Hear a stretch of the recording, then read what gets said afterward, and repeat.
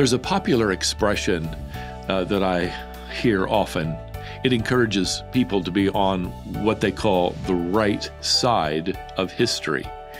In other words, as cultures and morals and worldviews change, you need to keep up with the times that you're in. You certainly don't want to be on the wrong side of history. We'll take Harvard University as an example. When Harvard was founded in 1636, its mission statement included the words, "To be plainly instructed and consider well that the main end of your life and studies is to know Jesus Christ." Harvard employed exclusively Bible-believing Christians for professors, and coursework emphasized character formation. In fact, every diploma used to have printed on them the Latin words meaning truth for Christ and the church. Well, today, as you survey the course offerings of Harvard, just like so many other universities today, they are anti-God, anti-Christ, anti-Bible courses designed to eliminate any worship of Jesus Christ. Universities today would claim that they are now on the right side of history. And back there in 1636, well, they were on the wrong side of history. Now they think they're finally getting it right. Well, like liberal universities today, so many churches are changing their moral ethics, their definitions of gender and marriage and sexuality, claiming, of course, now to be on the right side of history. Well, as we sail back into the Apostle Peter's second letter, now chapter 2, Peter's going to deliver a warning about drifting, about unbiblical professors, so to speak. In fact, Peter begins here by predicting the presence of these false teachers. He writes here in verse 1, "But false prophets also arose among the people, just as there will be false teachers among you." Now, don't miss that warning. Among you. In other words, they're already in the church. This is one of the reasons they're so dangerous. They don't start out by deceiving the church. They join the church. They start out on the right path, but then adopt some wrong perspective. Something changes their thinking from right to wrong. Peter writes in verse 1 that they secretly bring in destructive heresies. You could translate that they smuggle in error. And here's where they eventually end up. Verse 1 says, they deny the master who bought them, bringing upon themselves swift destruction. Well, at first, they seemed fine. They seemed to be believers. They might have been the most gifted Sunday school teachers or church leaders, but they drifted. They, at some point, veered off the biblical path and ended up denying biblical truth. Now, verses 2 and 3 here give us another clue as to what to watch out for. Peter writes that sensuality and greed are all part of their agenda. So beware, beloved, of self-centered, materialistic teachers and those kinds of lifestyles. That really ought to be a flashing warning sign to you about a teacher who would be a false teacher. Their teaching is going to be more about how you can be happy than how you can be holy, about how you can get what you want in life, rather than giving your life to the Lord. Their teaching will be popular because their beliefs will be comfortable. In fact, even fashionable. Reminds me of what G.K. Chesterton wrote many years ago, that fallacies do not cease to be fallacies because they become fashions. Well, the culture around you, even religious leaders, are going to embrace fallacies and declare with great confidence and happiness that they are now on the right side of history. Oh, but let me tell you, God has another point of view.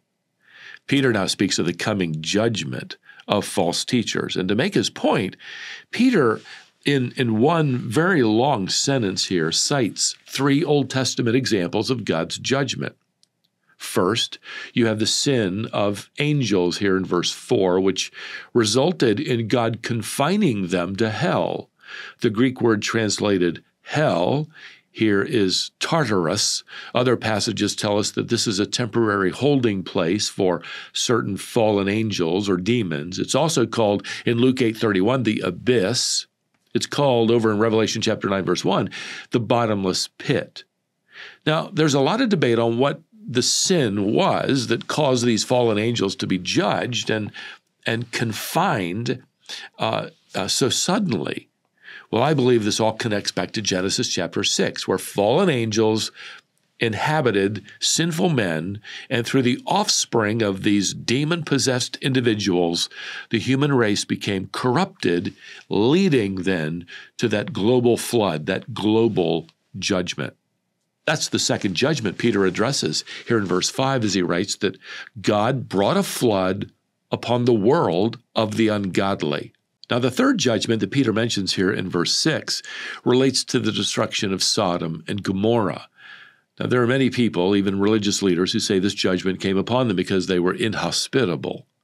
Well, Peter's referring to their judgment, and the issue, beloved, isn't just about hospitality, it's about homosexuality. Peter writes here in verse 6 that God turned the cities of Sodom and Gomorrah to ashes, condemned them to extinction, making them an example of what is going to happen to the ungodly. Well, the word here for ungodly doesn't mean inhospitable. It's the same word Peter uses up in verse 5 for the ungodly there. They are unrepentant human beings. So here's Peter's point. Just as God brought judgment upon the unrepentant, wicked individuals in the past, verse 9 here says that there's a coming day of judgment. And let me tell you, our only hope today is to repent of our sin and to call upon the Lord to save us from the judgment on that final day. Because no sin is anything other than sinful. Have you repented of your sin and asked Christ to forgive you?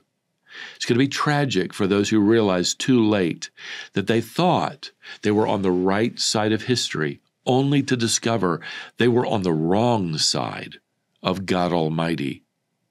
Now, to help us avoid these false teachers, Peter reveals some of their characteristics. Here in verse 10, he describes them as bold and willful.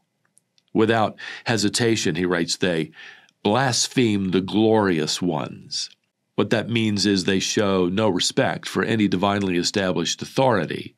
In contrast, the holy angels, Peter references here in verse 11, would not even dare assume God's authority in pronouncing judgment against the wicked.